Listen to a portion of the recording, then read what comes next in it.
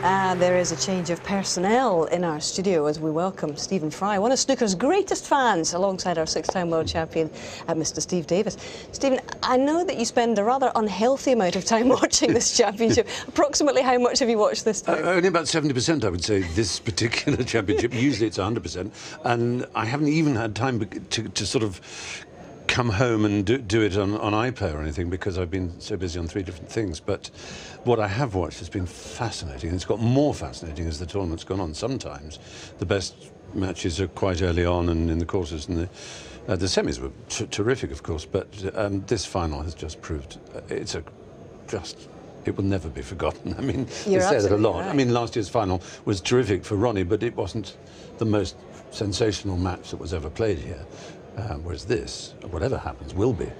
Well, you were here for that final last year, obviously, and you're sitting out there so close to the action, 10 feet away. For those who haven't been to the Crucible and haven't experienced what it's like, can you describe what it's like to be so close? You're all probably very tired of everybody who comes here saying what a glorious place it is. You know, it is simply the omphalos, the navel stone of which is has never been used in the studio before. It is the centre, the very centre of all things snooker for people who play here and people who come and watch here. It's the intimacy. You feel it's like Super HD, the clarity of vision you have of the players as they walk past you. You can hear them breathing, you can hear the little mutters, just as you can at home. So you get all that. You also get this extraordinary atmosphere from the crowd. You get the wonderfully mild susurration of Willie and Dennis or JV. They're leaking on their earpieces as they commentate. So you hear this, what are they saying? Because I haven't actually heard them. I don't know. I like to lean forward and sort of watch and guess what they're saying. But it's impossible to describe. You have to come and book as early as you can. I appreciate a lot of you swearing at me and saying, and when did you book, Stephen? And well, I was invited, and I admit. But I am, as Steve has said when the cameras are off, I am a snooker slut. And I know the nicknames and so on, and I have done all the way back since the days of John Spencer and John Pullman and early Pot Black. And it's, to me, an endlessly fascinating game, and it seems to be a game that never exhausts itself. It's sometimes called, and chess players will find it ridiculous, tabular chess. You know, chess on a table. Chess is already on a table, but chess on bays. And of course, it's in many ways very different from chess. But one thing that's similar is that there are times when people say the game is exhausted, that someone too good has come along and they've cracked it. That happened with Alekhine, for example,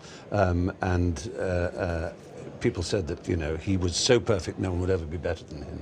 And then along comes another player who can defeat him extraordinarily.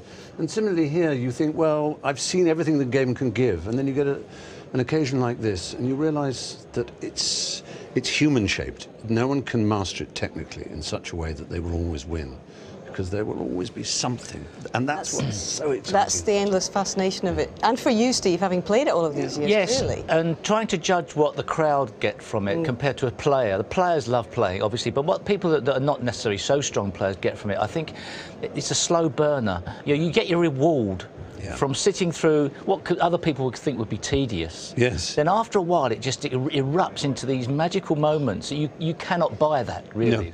No. Now, I know this man's got to get back out there very shortly because the players are due out in a few moments, but I need to put you on the spot here. From the way you've been watching and from what you've seen, who will prevail and why?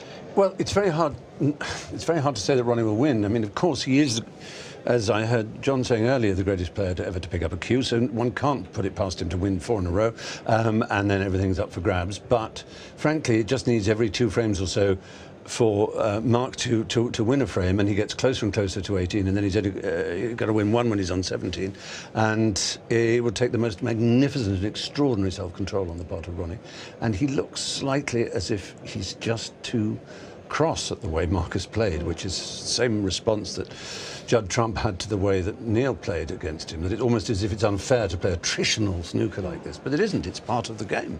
And it's brilliant if you play someone as good as Ronnie to force him into that corner. OK, well, we shall look Off forward I go. to... Yeah, well, enjoy you better everybody. Get on. And we look forward to hearing Q&A. Thank you, and thank you for the job you do every single time. Well, it's been a pleasure to have you here. Stephen, thank you very much. Cheers. I'm staying my seat. Well, they're coming back. Stephen is off. Get into his seat before we resume once again in frame 29.